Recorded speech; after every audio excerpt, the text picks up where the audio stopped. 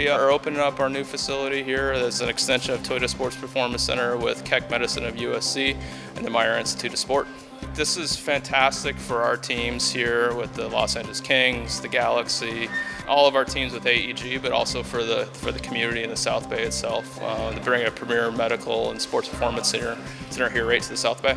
The Keck USC School of Medicine, they bring like traditional orthopedic surgery as well as state-of-the-art new stem cell therapies and things like that for the athletes of the Kings, but also elite athletes in general. And I think they're going to be open to the public. The opportunity for the community members to get treated and work out and go through a center of excellence that is the same for our pro athletes is a unique opportunity. So we're very proud of that. We're very proud of the excellence that's going to bring our organization, and hopefully it benefits the community as well.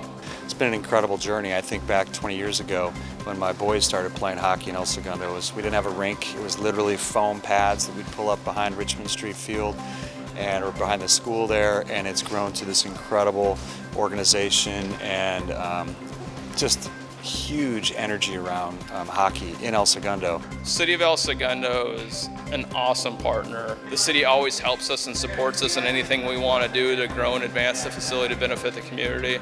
We couldn't ask for better partners. We work with many cities around the Los Angeles area and a lot of our different facilities, and truly I can't say how easy El Segundo is to work with, and we're very thankful for that.